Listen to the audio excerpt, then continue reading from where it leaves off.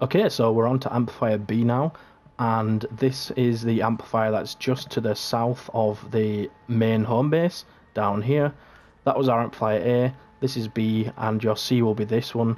So if you want to go straight to the trap tunnels, just go to the time on the screen now, but I just wanted to talk about the amplifiers because they affect the spawns a little bit first. So when you place this amplifier C on your 4th storm shield, this will cut off this spawn, whereas when you do your 3rd one, this amplifier can have a spawn right down there just behind it, and most of them will come up here, which you'll just want to like cut off the right hand side, maybe put some launchers to knock them off. Very few of them will try go up that way, so you don't have to worry too much about that. And then when this is the other spawn down here, but once you place this amplifier down here, if I can just show you, here it is. Once you place this spawn's going to go, but you won't place this until Storm Shield Defense 6, I think it will be. So you're going to need to defend this for two waves, or 2 Storm Shields rather. So you're definitely going to want to build some trap tunnels. But with the new system, you can just break them and get most of your materials back. So it's definitely worth building trap tunnels to be safe.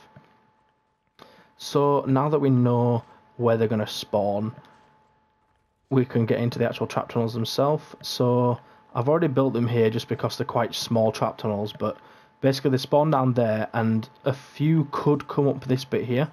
There's like a side ramp here, which you just want to block off there, block off that bit there like I have done, and that will mean that all of the husks will come through our trap tunnels in the middle here.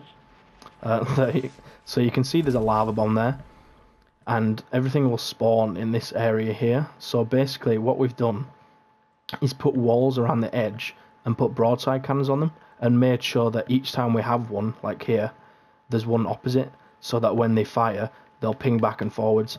We can't build any roofs here because of that lava bomb, it destroys all of it, but all of these walls that we have will stay up, so that's good. So basically just have a 1 wall there and a 2 wall there, 1, 2, and then 1, 1, 1, 1. Ceilings over the edges, you probably don't need those ceilings to be honest, because not much will spawn there.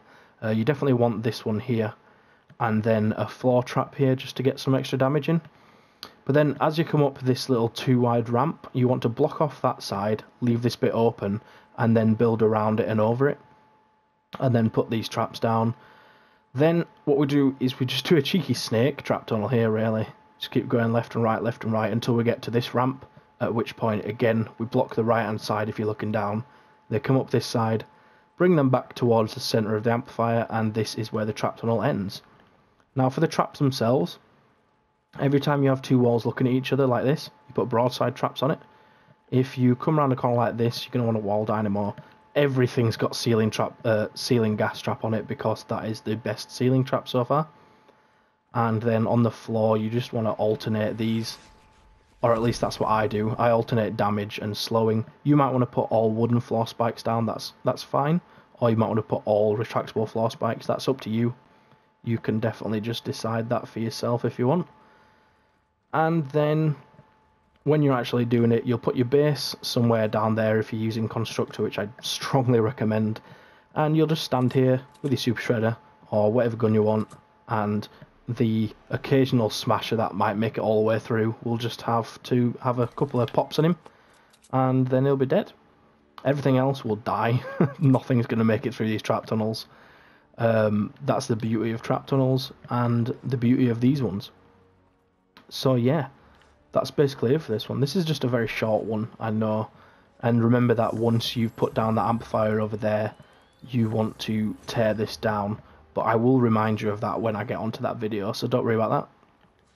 So yeah, if you did enjoy and found it useful, don't forget to leave a like and subscribe so that you can get the rest of my trap tunnel videos for Amplifier C and onwards. Leave a comment down below if you have any questions about it, for sure, and I will see you in the next one.